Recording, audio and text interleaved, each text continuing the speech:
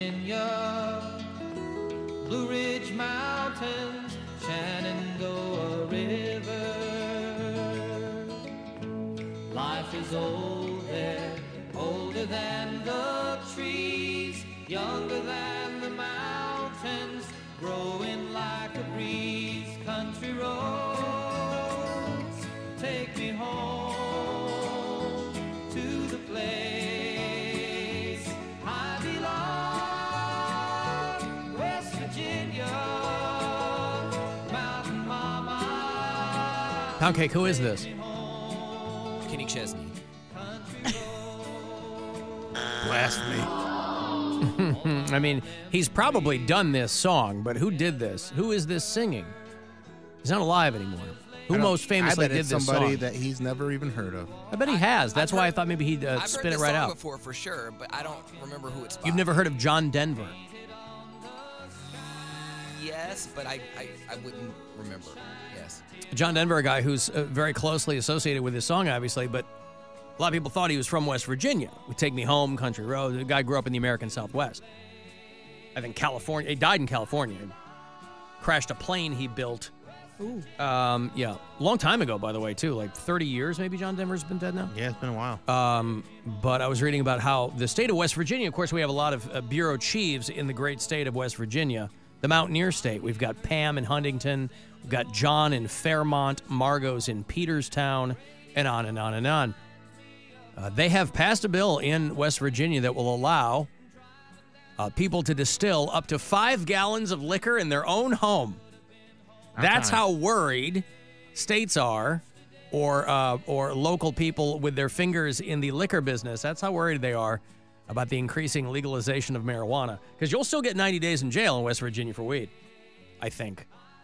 But they have approved a bill that they expect will probably move forward before it reaches the governor's desk that would let people make moonshine in their homes under the banner of Appalachian history and heritage. So you listeners there in West Virginia, Mountain Mama, you can start. I mean, you know, you got to be careful with that stuff.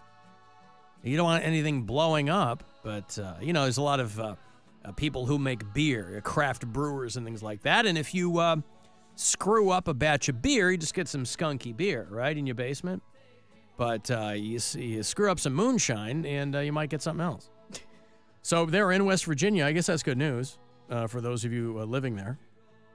Or if you're living there and perhaps not a native, this is good news in that it will maybe allow you to dull your senses enough to momentarily forget that you're living in West Virginia. But it's a beautiful part of the country. I mean, the only times I was ever in West Virginia is when I lived in Pittsburgh, but you'd make a trip there every so often. You know, you'd go party at WVU or something like that. But they're going to be anybody 21 and over pretty soon. They pass this, and they expect that it will. Party time. Party time. It is all but certain to become law there in the Mountaineer State. Bridget Lynn is in today. Mary is gone all week. She's in Vegas with her family. We'll be off next week because I'll be in Florida for my daughter's spring break. And so that makes this Thursday Poundcake's last show. We announced at the top of the show that Poundcake submitted his resignation. It gave me a fake 2 weeks notice, and which turned out to be a 4 days notice. But, you know, people have been texting me nonstop because people are coming to today's show in waves. They weren't able to listen to the top. And, they, you know, oh, my God, my husband's texting me and tell me it ain't so. And I said, it is so. Poundcake's leaving for greener pastures. I didn't know the proper way to do it because, again, this was my first job out of college. And I know we're casual around here, but I didn't know where this walk in like, hey, by the way, this is my, you know, I'm giving my 2 weeks. No, I thought it was very professional. I wish that I had known a little bit before it got sent to our bosses, since I learned with them and I had no answer for them. But that's just that's the minorest of critiques. But no, would you like me to read his letter? Sure. Is this something? Make him read it. Is this something? Yeah, you should read your letter, Poundcake. Oh, crap. I got to pull it up. Yeah, I'll read it. There's nothing in there that's... He sent it to Keith Kennedy. I'm out this bitch. No, I didn't end it like that. Even if it had been that, I would have been like, well, there you go. So yeah, Keith Kennedy, Rob, Anthony, and then Alan. It says, "Hello, gentlemen. I'm sending this email to formally resign from my position at iHeartMedia Cleveland, effective 2 weeks from today's date. This decision did not come easy, but I have decided to move on to pursue other opportunities in my career. I want to express my gratitude for making this job such a wonderful experience. I have not taken a single day for granted in the last 8.5 years. 8.5 years. Dang, you're aging And us. he got one raise that was mandated by the state. Pretty Yeah. much. That's how this company does it. Over the course of my time here, I have learned so much from all of you and developed relationships that I plan to carry with me for a lifetime. Alan, You can tell this is his first job because this is the letter you write when you're leaving your first job because you don't realize Yep. you're never talking to those people again, right? When you leave. Very professionally written. This might be a little different situation, but usually you move on, man. It's like sayonara. It's, Yeah. This is my 2 weeks notice. Thank you. Bye. It's nothing you even plan, right? It's just how things lay out. yeah, this But- is like the first time I'm quitting a job. Well, there was another job I had for like 90 days, but that didn't count. But He's like, usually I get fired. no, I got laid off. Get to go on my own terms. You know, guns ablazing. Alan, I am genuinely thankful for you sharing your platform and allowing me to be free and creative while pushing me to do better.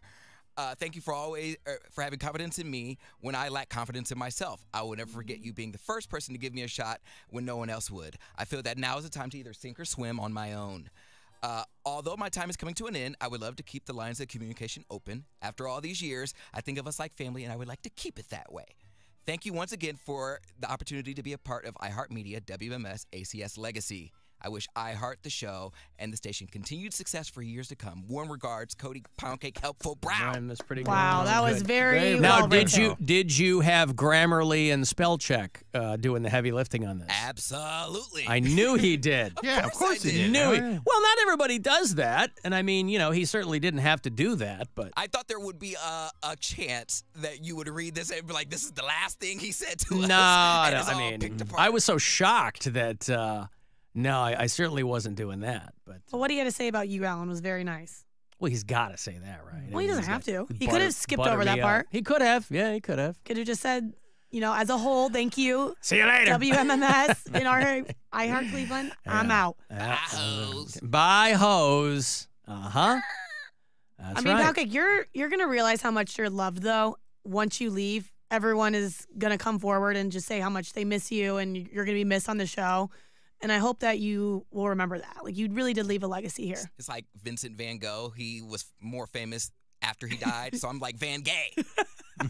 True geniuses are never realized in their lifetime. You can Van Gogh right now after that analogy. Yeah. DJ says, please wish him all the best on his new job and all his future gay adventures. As soon as I'm able to cash in my vacation time, I'm gonna take a vacation. You see Homeland Security raided Puffy's house? Yeah, Los Angeles and Miami. Oh, boy. What, because all these women are And men. suing him? Women and men. Amen. Yeah. Ooh. The home I of didn't hear Sean that. Diddy Combs was raided by Homeland Security in connection with a federal sex trafficking investigation. Oh, Boy. jeez. They've also raided his home in Miami. Wow, how about that? You think he's colluding with R. Kelly back in the day? They all used to run together. They were all cool. Everyone would go to a Puffy party. That's all you would hear about. Puffy's all-white party. If you don't wear all white, then you're out. And it was on he lived on, what's the exclusive island in Miami, like Fisher Island or something like Oh, that? I have no clue. There's like an exclusive island. Bridget would probably know. She has a lot of connections. Yeah, where's it? I haven't networked my way to that in one the yet, you guys. archipelago industry. Yeah, she knows. There's only there's an island in Miami that only has like 15 houses on it or something like that. I like the top stories, the way they break out the headlines, by the way, because this was breaking news maybe a half an hour ago. Homeland Security raids Holmby Hills home associated with Sean Diddy Combs. That's ABC 7 LA. NBC News Network, Sean Diddy Combs accused of saying, TMZ, Diddy raid. Gets to the They're point. like, people are not coming here for, Peabody level journalism here. Diddy raid. Dang. I watched the Darkside of the 2000s on Hulu yesterday, and they have a whole episode that's dedicated to the rise of like celebrity blogs and TMZ. Yeah. And man, what a bunch of dirtbags. Well, because they got famous off OJ, right? Didn't no, Harvey no. Levin? No, TMZ they got famous from Paris Hilton Oh, okay. So TMZ, I never knew what it stood for. 30 mile zone. 30 mile zone. Yeah. Around. I didn't know that either. Around LA County, yeah. And so they had footage of that, like, he was like I think a Greek oil dude or something. I don't remember his name, but Stavros something, not Halkias. It wasn't the fat rascal that was running around with Paris Hilton, but I wish I had that. Fun fact, funny. he started TMZ. Yeah. No, but Paris Hilton was in his car and he like crashed into a commercial vehicle and then like sped off, and they posted that and it launched them right off the bat. Like they huge from day one. What streaming device is the Dark Side of the 2000s on?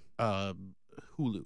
It's a CNN show, though, right? I don't know. Okay. Maybe. Yeah, I think but it was on Hulu, and it was that whole series is great. I'm not all the way through it. I got a few episodes left, but there's a 2-part episode about shock jocks. It's like Howard Stern, Opie and Anthony, and their rise and fall, and like Howard pivoting and becoming a softer, kinder, therapized Howard Stern, and Opie and Anthony just becoming bitter nobodies. And it's a tough tightrope to walk, boy. You can either get bitter or you can kind of grow up a little bit and pivot. Well, it's crazy what Howard Stern did, and he saw the winds changing, and he made those changes before the Me Too movement began and stuff like that, because if he hadn't made those changes before the Me Too movement, he would have been a victim of it. Well, but he also saw so many performers trying to rip him off. He was like, this isn't going to end well. Right. I'm going to take the rap for somebody else's, you know. Well, I watched the Dark Side. Even the stuff that he did, that like the woman that killed herself, that was one of his rivals' ex-wives, and then John DeBella. Yeah, and then the way he went after Mancow, and his dad died, and he's saying that he wants to sex with his corpse. Have sex with his dad's corpse, and all like wild, disgusting stuff. And people, he had such a loyal, rabid following that they're like, it's what it is right now. Nuts. There was nobody else doing it. Yeah. All right, I might be into this show. Yeah, it's interesting. Yeah. Did you watch The Dark Side of Comedy? I didn't watch that one yet. Yeah, I think that's a CNN thing too. Yeah. Dave Foley narrated, or Vice TV did. I'm sorry. Yeah, it's Vice. That's pretty good. It's Vice. It's like Tracy Morgan and Phil Hartman and Sam Kinison and There's another one I've been seeing a lot. There's Dark Side of the 90s. There's all sorts of those right now, and they're very one. compelling. It's like about the Nickelodeon. It's like Quiet on Oh, Set. I watched that. Yeah. You did? Yeah. Okay, I've been seeing that everywhere, and I know it's going to ruin my childhood of like all these shows that I used to watch. Yeah. Because I heard that it's just disgusting what It's tough. people did to these kids. No wonder why Amanda Bynes is like going crazy and like has all these mental issues, because look what her I feel like childhood they're was. still like, they say that Dan Schneider never like touched anyone, but you see videos of him like hanging on to Miranda Cosgrove and her like being like, "Can you get off me?" And like they say there's never any inappropriate behavior sexually with him and the kids, but like I feel Of course like they're going to say that. Yeah. something's gonna come out. I feel like still like he's so. But is it a whole creepy. documentary about like now adults saying they took advantage of me when I was a kid? Because groomed, that's yes. dark, boy. Yeah, it's real dark. Well, I was watching that But on a lot the of people are flight. watching it. I And couldn't like finish my that's snack watching it. That's what I had downloaded on my phone to watch on the flight.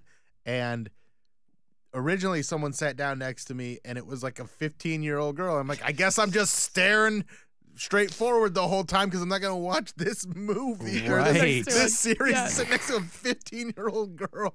And then she switched with somebody else. And so it was like, You're like, hey, want one of my earbuds? yeah. We can put our heads together and watch this. and Well, so I was- can't find what streaming device is that one on, because I keep That one's seeing on it. Max. Max, okay. All right, I don't know if- the do I have HBO that app. one? I don't know if I do. Yeah, I keep seeing more of it on social media, on Twitter and Instagram. Well, like just the little Drake clips from Bell it. I'm stuff like, is yes. really, really sad. It was like the it's- Josh and Drake. People were hating on the guy, Josh, for not coming forward and saying something sooner. And then he put out a statement. I'm like, all right, I got to watch this show. Yeah. The Drake Bell stuff is really, really upsetting because it was just like his dad had a hunch about the guy that was doing it. I was going to say, and where it's- were the parents? So I'm not at all blaming them. I'm saying literally, like in this universe, where were the parents? in this one, Drake Bell's dad was very, very present, but the guy was able to manipulate Drake enough, His mom. and his mom. They know that's Yeah. they target kids with broken homes. The parents were divorced.